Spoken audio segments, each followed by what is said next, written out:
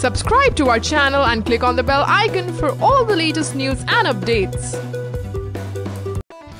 Hello, welcome. This is One India News and I am Akash bringing you the update of the match between India and Sri Lanka that is being played out in Kandy, the third ODI that is being played out. And after India suffered some early losses, Rohit Sharma and Mahendra Singh Dhoni have steadied the Indian innings, and while doing so, Rohit Sharma made his 12th ODI century in this match. This is Rohit Sharma's third century against Sri Lanka and his 8th century overseas.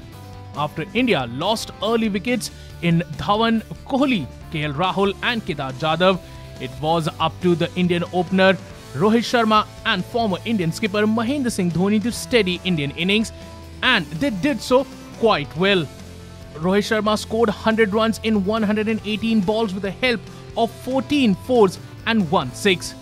Earlier, Sri Lanka again had a poor game against India as they just managed to make 217 runs at the loss of 9 wickets in their designated 50 overs. Replying to that, India had a bad start as they lost wickets in quick succession, but it was then Rohit Sharma and Mahendra Singh Dhoni who steadied Indian innings. So great play comes in for Rohit Sharma, who was making his return back into the ODI squad after he suffered a shoulder injury and has made his 12th ODI century. Well, that's all for now, but for more news and updates, log on to oneindia.com and please don't forget to like and share this video. Also, don't forget to subscribe to One India News YouTube channel.